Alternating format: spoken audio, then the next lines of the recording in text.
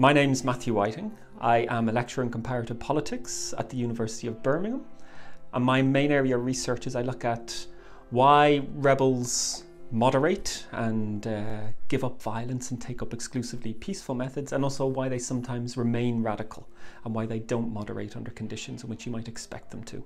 I'm particularly interested, I was thinking about case studies in Northern Ireland, in Sinn Féin and the IRA in Northern Ireland, and in the Kurds in Turkey.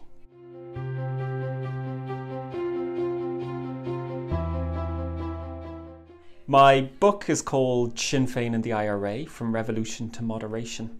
And what it tries to do is trace how, over a 30-year period in Northern Ireland, gradually the movement of Irish republicanism decided to give up violence and enter exclusively the political arena.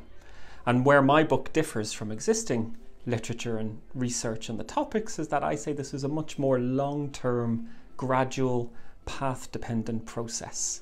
So the main causal drivers behind this was sustained contact by Sinn Féin and the IRA with strong institutions, particularly elections and particularly a framework of liberal democratic institutions. And over time, these gradually extracted concessions from republicanism, even if they didn't necessarily think they would when they first took part in elections, to lead us to see them get locked in this path of increasing moderation over time until they reached the peace process, which further locked them in that path.